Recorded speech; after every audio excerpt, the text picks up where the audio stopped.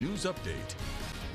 Good afternoon. Thanks for tuning in to NBC News Daily. I'm Haley Hines with your Midday Ark-La-Miss update. Starting with Louisiana news, as legislators prepare to deal with a budget shortfall and changing the tax system, higher education officials say they need more funds for certain financial aid programs. Capitol reporter Shannon Hecht brings us the details. Higher education leaders say TOPS, the financial assistance students can get for their good grades and test scores to attend Louisiana universities, is seeing a decrease in students accepting the funds. The TOPS report will continue to show that TOPS students are better performing academically. Unfortunately, it also will show that we have a continued decline in students who are eligible for TOPS and students who are accepting their TOPS. There are a number of reasons why that is. The Louisiana Office of Student Financial Assistance says that students with the higher test scores are being pulled elsewhere with far better financial offers. If you're looking at your highest qualified students, there's your lowest acceptance rates. Those are going to be the students most likely to be recruited by other states. The amount a student can get from TOPS is set by the legislature. LOSFA says that the cap hasn't been raised in years, and with the price of higher education going up, students may not be able to maintain the requirements for the funding. You have to maintain continuous full-time enrollment for TOPS.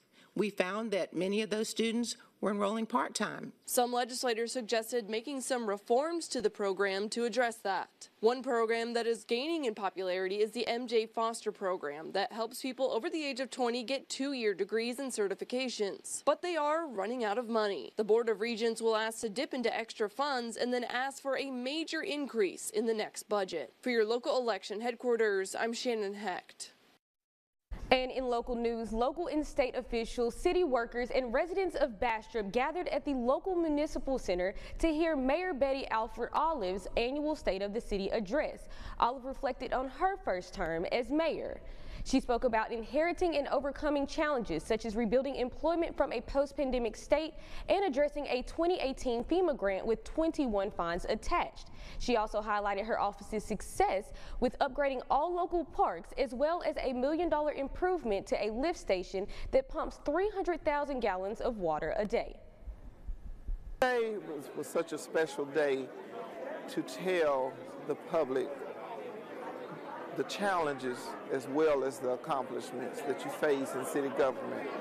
And there are so many things that happen behind the scene that the general public is just unaware of. Mayor Olive also honored many community members, including a Bastrop firefighter who suffered a life-threatening fall from 25 feet while on the job. And now, exclusive Storm Tracker Doppler weather with meteorologist Chase Ward.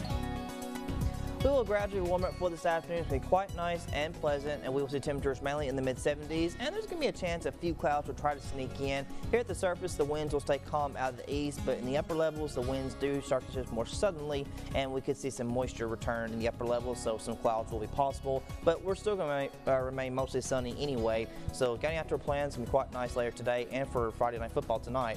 Then as we go overnight, we will see temperatures fall to mid-40s, so not as cool as it has been, but still cool enough. You're still going to want the jacket even if you're heading out to Friday Night Football tonight, as temperatures will be in the 60s around 7 o'clock this evening. And then throughout much of tomorrow, temperatures will gradually warm up, and we'll probably watch a lot of overnight lows warm up with these daytime highs as we kind of keep this warming trend up over the weekend and going to next week, and still looking to remain mainly dry. Expecting a low of 46 degrees for tonight in Monroe, winds stay calm out of the east, and for tomorrow, our temperatures will be in the upper 70s, quite possibly might hit right there around 80, so you'll notice as we keep warming up, it's going to be a little bit above average. Doesn't really feel like October anymore, not like how it has been the past few days. Even overnight lows will continue to warm up into the mid-upper 50s, and honestly by next Thursday night, we could just stay mainly in the lower 60s for overnight lows and staying warm and sunny through next Friday, so not much of any rainfall through the long-term forecast. That's it for your midday update. Be sure to check on your family, pets, and those around you. NBC News Daily continues.